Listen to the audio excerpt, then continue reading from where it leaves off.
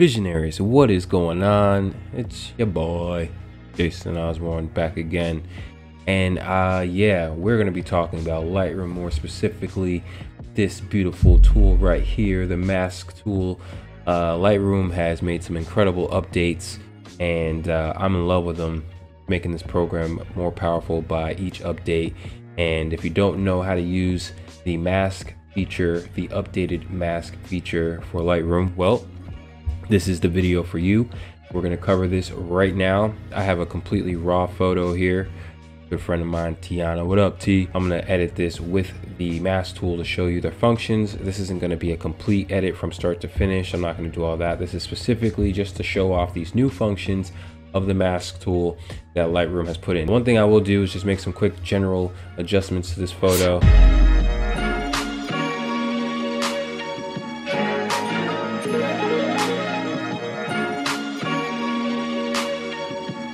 Now, what this used to be, and what it might still be for your Lightroom, is a little adjustment brush.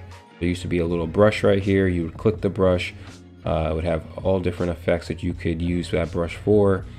And now when you click the circle, it has mask. It has all these things. So if you look right here, the brush is still here. The brush is what you're used to seeing.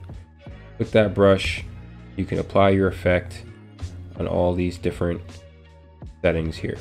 Okay, so here's the mask. Okay, now basically a mask is just a new layer on top of the photo. Now the most powerful thing that they added with this update, in my opinion, is the select subject option. Before, when you wanted to make adjustments, you always had to use the brush, but now with, I want to delete the photo. Now with this new mask feature, select subject, it automatically does it for you. Lightroom has an AI now, and it automatically will select all your human subjects in the photo. And I'm usually skeptical of these kind of things because it's like, how accurate is it going to be? Is it going to be to a point where I always have to make constant adjustments to it? I don't know. But this thing is amazing, and it's accurate, and it's very, very true to the line and the edges with no spillover. So I'm going to click select subject. Detect the subject right here, little spin wheel going, boom, boom, boom. And now I can click show overlay. Look at that. Look at that. It perfectly selects the subject in the photo. Excellent.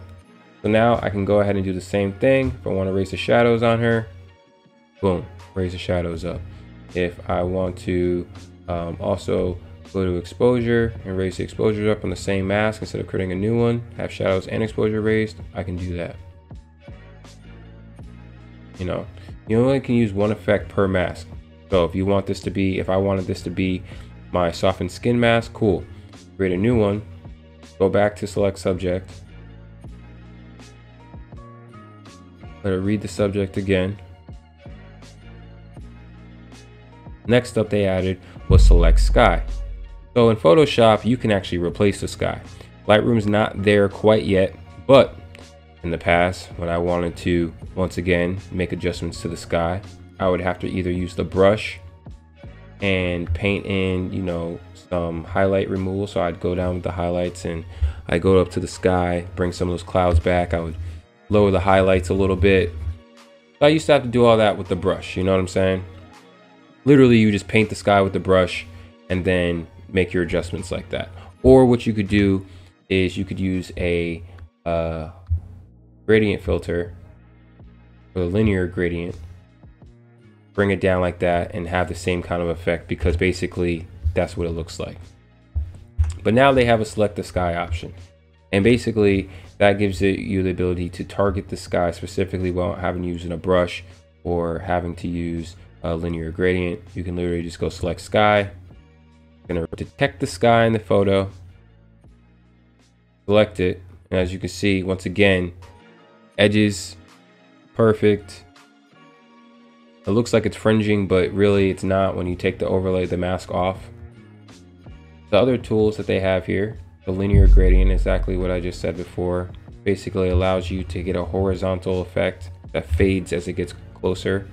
Control how much it fades by, you know, grabbing this bottom layer here, moving it completely with the middle. This is good for skies. This is good for having light come in. So we see the sun is over here. So what we could do is we could bring it over here this way, have it kind of like look like a sun ray that's hitting her hair right here on the side. Increase the exposure a little bit on that side. Take rid of the dehaze a little bit. Do a little bit more of and then warm it up. That's how you could use a linear. And then for the radial, it's almost the same thing except for it's an oval. So I put this around here, and basically how this works is everything that this covers where it's affected, or you can invert it, and everything inside the circle stays the same and everything else outside the circle is affected. I like to use this inverted a lot because basically it'll allow you to do like, you know, basic effects to your subject or the background of your subject without necessarily affecting your subject, and you can do cool vignettes and things like that. So I'll have this like right here, as you see in the middle, she won't be affected. And then you can increase the feather, which basically is like how far it's going to spread and be soft around the edges. So you can get like no feather and it's like super sharp, super apparent, or you add a nice soft feather so it kind of blends in. Looks more natural. So you do this, and then you know what I like to do is go to exposure, and I like to lower it so it's just like on her. Give it that like real like dramatic feel. She kind of pops. It draws your eye instantly to her. Make it a little bit bigger.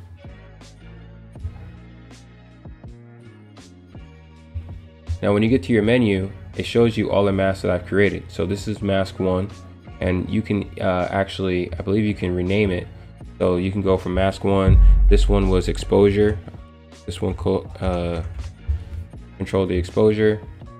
Mask 2, which was also on her body. This was the skin softening. Right here, skin softening.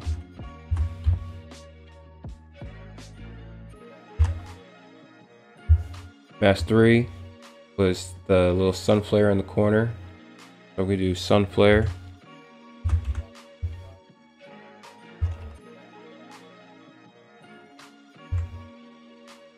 And then mask 4, this was the vignette around her.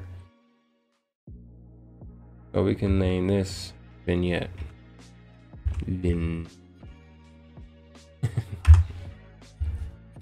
So now when you click show overlay or hit the O button on your keyboard, it'll automatically show you where these masks are being applied. Okay, you can actually just hover over it and it'll show you. So this is the Vin, and then right here is the sun flare, and then here's the softened skin, and here's the exposure. Once you're done with your mask, you click the mask button, it goes away, and it becomes a effect on your photo until you decide if you want to take it off, and it opens it up back to the regular menu. And then say I can zoom in on the face. I can create a new mask. Use a brush this time actually. Whiten the eyes up just a little bit. So we go here from softened skin to teeth whitening, because that's what I use to whiten the eyes. And I'm just going to draw that in for the teeth whitening. Whiten those eyes up a little bit. Come out, make sure it looks natural. Say for color range, all right. Look, a color on her photo, on the photo. Click this red right here. Basically, it's just going to select any red in the photo, and then you can control that.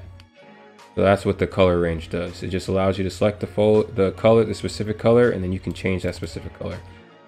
Luminescence range, it works the same exact way, but instead of with color, it works with light.